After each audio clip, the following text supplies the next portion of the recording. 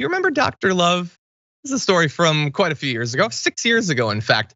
Malachi Love-Robinson. The name might not ring a bell, but I have a feeling the photo just might. Let's bring this up. This is Dr. Love himself, quite youthful, baby-faced doctor.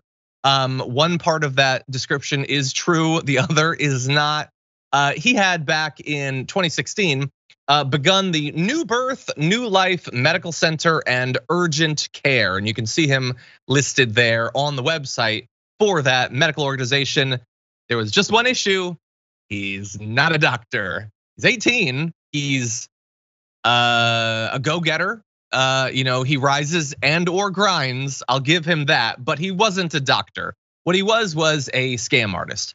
Posing as a doctor, he stole $30,000 from a patient in her 80s, which is just so terrible. An additional $20,000 from an actual doctor who should know better. But anyway, he was arrested after an investigation by the Department of Health and Human Services for performing a medical examination on an undercover agent. He defended himself on Good Morning America a few days later, saying he never said he was a doctor. Quote, there are many types of degrees out there that just because someone has the title doctor in front of their name does not necessarily imply MD, I guess. But I think you know what you're doing. Anyway, later that year, while on bond for the scams he was already being investigated for, he was arrested in Virginia after he tried to buy a $35,000 Jaguar with a stolen credit card from an older woman. He received a 48-month combined sentence, but eventually most of that time passed and he was released from prison back in 2019. Well, you're probably wondering, what has he been up to? And I'm glad to say in this case that a brief stint in prison can result in rehabilitation and you can truly change as a person. In theory, it didn't happen to him though. According to court documents in 2020, he was working for United States of Freight, where he instructed customers to pay directly to an account registered under his name and Venmo and PayPal him instead of the company, stealing a bunch of money from the company he was working for.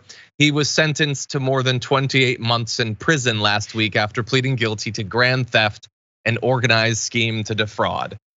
He made it a couple years on the outside, and then I guess the appeal of some quick, easy money was just too much.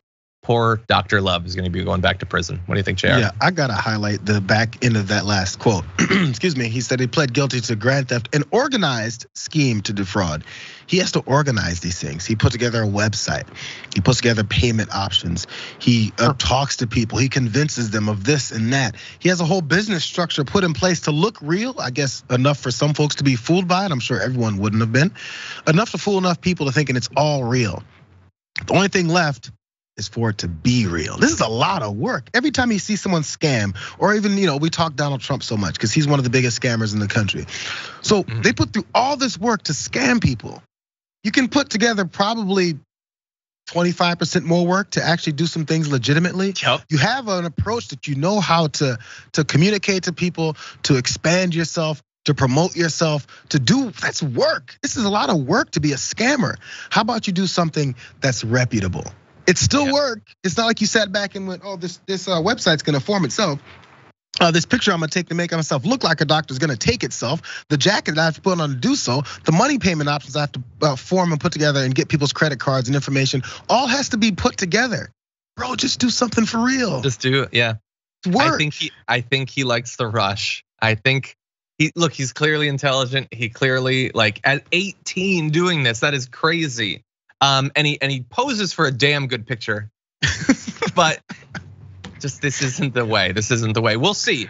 So here's what I want everyone watching this to do. Check back in 2 years, and we're gonna see how he does. Hopefully, the third time will be the charm. He's gonna be swearing in on a book he didn't read when he gets into the Congress as a Republican. For more political news, breakdowns, interviews, stories of activism, and me trying my hardest to care about the occasional big celebrity news story, subscribe to our YouTube channel at youtube.com/thedamagereport. And you can ring the bell wherever it is so you don't miss anything.